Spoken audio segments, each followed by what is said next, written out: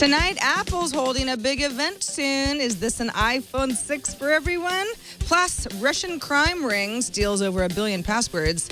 And the end of Justin TV. Tech News Tonight is next. This is Twit.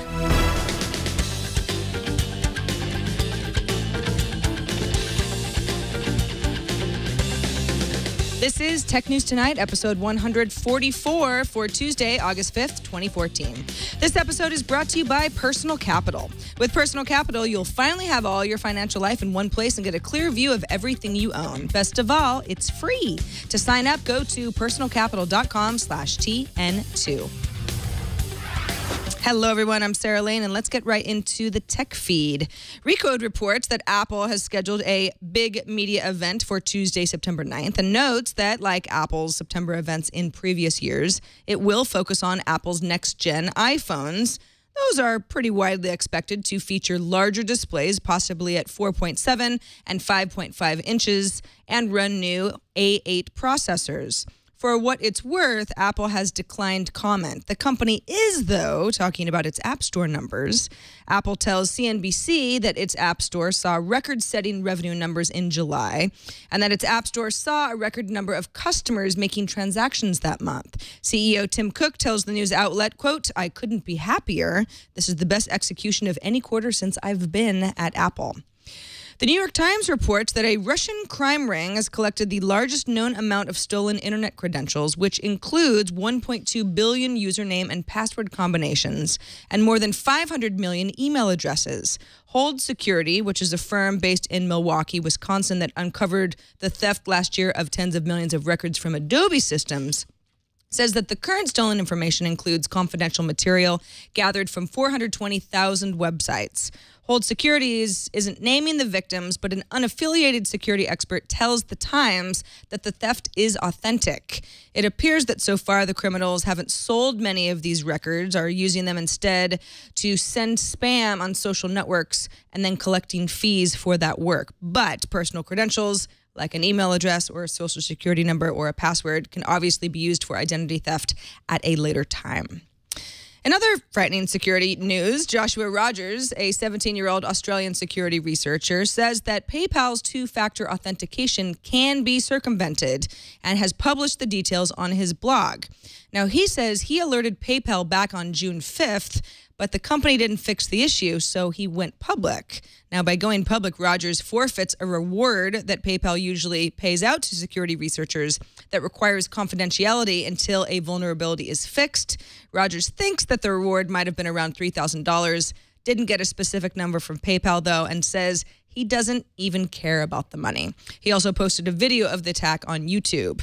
Last month, Rogers accepted a caution from Australian police rather than face charges for discovering a vulnerability in the website of one of the country's public transport authorities last year. A new report from analyst firm Strategy Analytics says that Google's Android OS global market share is at a whopping 85%. 85% global share.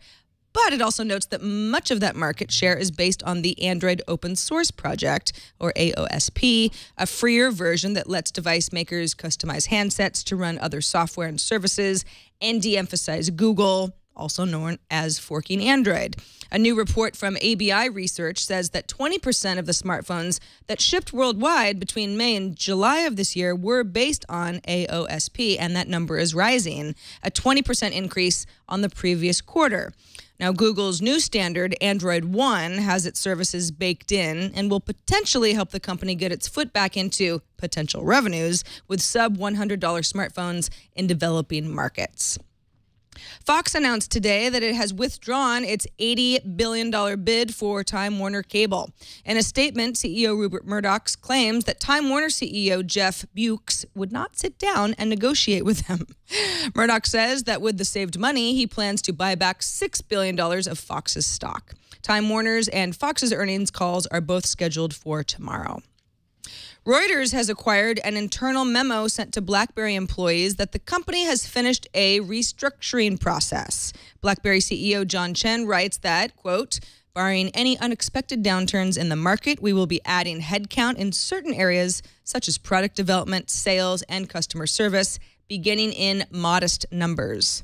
BlackBerry shrank its workforce around 60% over the last 3 years. Chen took over 8 months ago and has attempted to stabilize the company by selling non-core assets, partnering to make manufacturing and supply chains more efficient, and raising cash via sales of the company's real estate holdings in its hometown of Waterloo, Ontario, Canada. Coming up, the electric car that beat the 26-year-old speed record on one charge. And what has happened to Justin TV? Up next, I'll talk with Eric Johnson from Recode about all those details. But first, let's thank Personal Capital for sponsoring this episode of Tech News Tonight. Personal Capital solves 2 barriers to growing your wealth. I would like to be more wealthy. Here's the problem. It's hard to keep track of stocks and 401ks. There's multiple ones, and you've got different logins and bank accounts, and your money might be spread around. That's not necessarily a bad thing, but it takes a lot of effort to make sure that you're on top of everything. If you pay somebody to manage your money for you, well, you're paying too much, because Personal Capital brings all of your accounts and assets onto a single screen. You can access this information on your computer, on your phone, on your tablet. There are real-time, intuitive graphs. Personal Capital has a award-winning watch app. You can download it in the Google Play Store right now. It integrates with Personal Capital on other Android devices. So as an Android user, you've got relevant and timely updates on your finances. Personal Capital shows how much you're overpaying in fees, and then also gives you advice on how to reduce those fees, plus advice on optimizing your investment. So signing up takes just a minute, and it'll pay you back. Save some money. Personal Capital gives you total clarity and transparency to make better investment decisions right away. To set up your free account, that's right, free account, go to personalcapital.com/TN2. Personal Capital is free, and it's the smart way to grow your money. And we thank Personal Capital for their support of Tech News Tonight. All right, joining us now is Eric Johnson, Associate Editor over for the gaming section of Recode. Hey, Eric. Hey, how's it going? It's going well. Thanks for being here. I mentioned before the break that Justin TV is kaput. I've seen it all over the web, people who are familiar with Justin TV, but Justin TV it's had quite an evolution, really, from its beginning days to what just recently shut down. So what happened? So yeah, that's evolution is one heck of an understatement. Yeah, a lot of people I think heard about Justin TV back in 2007 when it first debuted. Then it was a 24/7 reality show devoted to broadcasting the life of one person, Justin Khan. And so he was going around with a camera strapped to his head and just broadcasting just what was going on in his life, just normal day-to-day stuff. I used to see him at parties in San Francisco. It was fascinating, really. Yeah, exactly. And so he was sort of this. He was all over the TV circuit. He was everywhere. It was sort of this internet novelty. And this was less than a year, of course, after Google bought YouTube for $1.6 billion. So video was pretty hot. But then what happened was then by the end of the year, people were starting to say, we want to broadcast our own stuff. And so, and they also apparently were complaining that Justin's life was a little bit too boring for their taste after the novelty wore off a little bit. So what happened was then the company opened it up. They made it possible for a lot of people to broadcast their lives. They were called lifecasters. And then after that, then it became possible for people to broadcast all sorts of content, basically anything that was on their computer or what have you. All right, so that was where Justin TV was, kind of at this point. I know being in the podcasting business ourselves, a lot of our Twit audience is also very familiar with Justin TV. It was a way to watch Twit content as well as a lot of other things. But the Justin TV folks did overlap with a company called Twitch, isn't that right? Right. So in late 2010, there was a sort of a skunkworks initiative inside Justin TV where they had these 2 projects going. One of them was to figure out ways to make live video streaming work on mobile. That became a startup called SocialCam, which Autodesk bought back 2 years ago for $60 million. And the other skunkworks project was basically improving the video gaming content on Justin TV. Video games were incredibly popular. They were one of the most popular types of content on the site that people were broadcasting themselves playing the games. And so what happened was there was this project to, well, let's beef up the section. Let's make it a little bit better. And over the months, that turned into actually making a spin-off website that became Twitch TV, which then later shortened its name to just Twitch. So Twitch has been extremely popular. We've definitely reported here on TN2 that, at times it's taking up a large percentage of all internet traffic because of such huge audience numbers. What's happening with Twitch, and why does that mean Justin TV is shutting its doors? So earlier this year, Twitch actually became the name of the overall company that was once Justin TV. It's now called Twitch Interactive. So this has been kind of something that's been expected for a while, actually. Just over time, interest in the general purpose sort of live streaming seems to have dropped off a lot, even though the kind of anything goes video on demand side of YouTube seems to be doing fine. The live streaming still seems to be, live streaming without really a focus doesn't really seem to have caught on, or at least has stayed popular.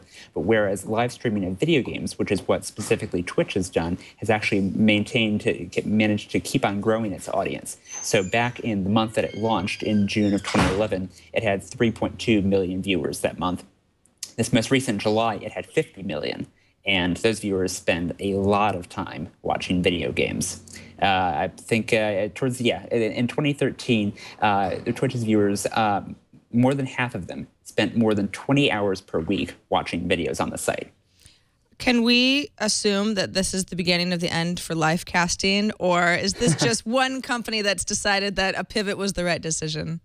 It was actually kind of interesting because in the official, sorry, we're closing this down, sort of in the page explaining the shutdown, they said, well, there's still other live streaming options out there. And they said, if you want to check out Ustream or YouTube's live options or Livecast. And yeah, they said, there's still options out there. But it just seems like Twitch Interactive, they want to focus on where they're doing well right now. End of an era for sure. Thank you, Eric Johnson, the associate editor over at Gaming at Recode. Let folks know where they can keep up with your work. Yeah, they can find me at recode.net and on Twitter at HeyHeyESJ. Oh, that's good. Good Twitter handle. Thanks so much, Eric. Thanks for having me. All right. Finally, the University of New South Wales in Australia says that an electric car that was built internally has set a new record for how fast an electric car can go over a long distance on a single charge. The university claims that the SunSwift traveled at an average of just over 62 miles per hour for over 300 miles, or 500 kilometers. The previous record that stood for 26 years was an electric car traveling at an average of just over 45 miles per hour for the same distance. The Fédération Internationale de l'Automobile, hope I said that right, still needs to verify the claim before the new record is official. But if it goes through, the SunSwift will have set a dramatically improved figure for what can be done with an electric car. By the way, its roof has solar panels on it so that the battery can be continually recharged, though those panels were disabled while trying to set the record. And that is it for this edition of Tech News Tonight. You can subscribe to the show at twit.tv/TN2. You can write us at TN2 at twit.tv. And don't miss Tech News Today. That's tomorrow and every weekday at 10 a.m. Pacific, 1 p.m. Eastern. I'm Sarah Lane. Thanks for watching. Bandwidth for Tech News Tonight is brought to you by CashFly.com.